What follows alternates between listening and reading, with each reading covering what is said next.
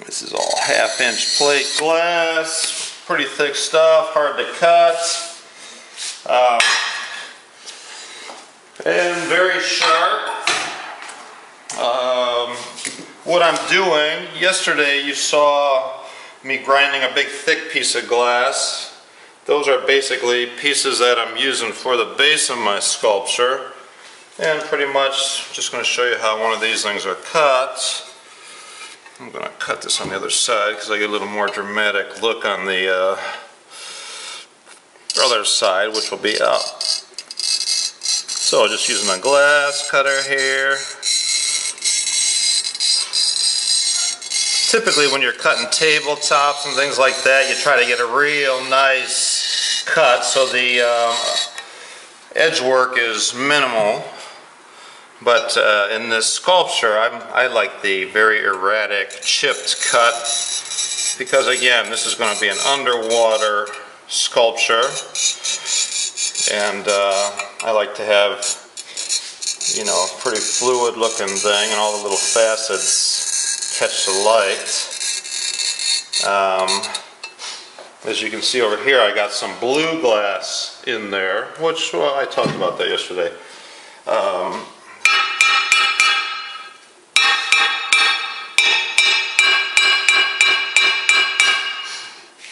I can get some of these thick pieces broken with the hammer, but the thinner the edge, the hammer will not work in some spots. So I'll try to take this piece off here. Oh yeah.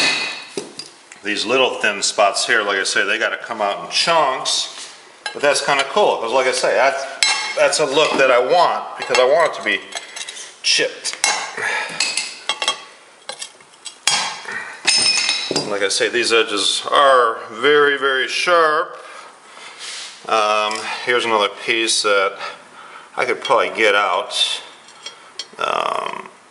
with the hammer, maybe.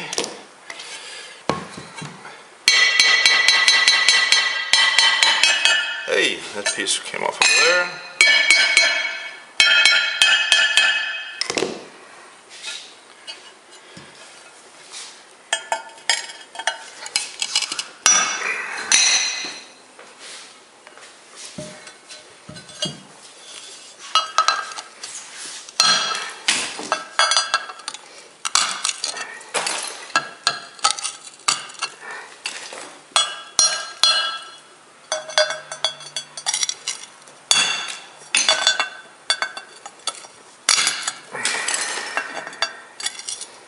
The stuff's a bear to cut.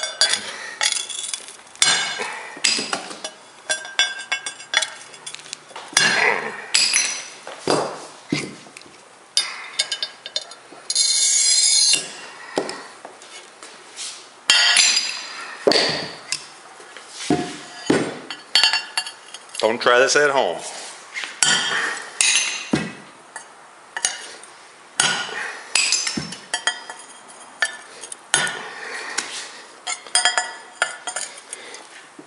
One time I did this and a piece like that came off and I pulled down, I went right across my leg, through my jeans, and had to take a little trip to the hospital.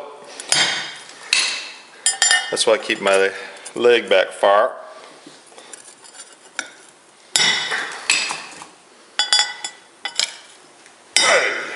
And I got one more chip to take out of here. So now I got my piece cut. You can see I'm going to lay it here. This is the base of my sculpture. And this is going to be the top piece of the base. And see, this, like I said, this thing is going into a niche, which is going to be about 48 inches tall. This is the cardboard is the size of my base that I have to work with. And just so you can kind of get an idea of what's happening here, this is going to be one side. The sculpture is going to be made out of two individual pieces that together are going to make one sculpture. These are pieces that we hand blew. And we'll try to get some video of the blowing of some of the pieces. These are Murini. We make every little one of those pieces, and these are some fun pieces that are going to be going, on the sculpture. I also do a lot of restoration work on glass, particularly a lot of Italian glass. And if a piece comes in broke and it can't be fixed good, I throw it in the junk pile and I save it for sculptures like this. So there'll probably be some fans on here. We hand blow these little jellyfish. I have to do some grinding where this was connected to the blowpipe, but there's going to be jellyfish swimming around on this sculpture. And also some fish swimming around. So we have to hand blow some fish. And so this, like I say, this is going to be the left side. On the right side there's another piece of glass that's going to come up. It's going to overlap a little bit. And there again, there's going to be rocks and reef and that whole bit going on that side also. So great, that's what we got for today. And we'll get back to photographing a little more when something else exciting happens. Thanks.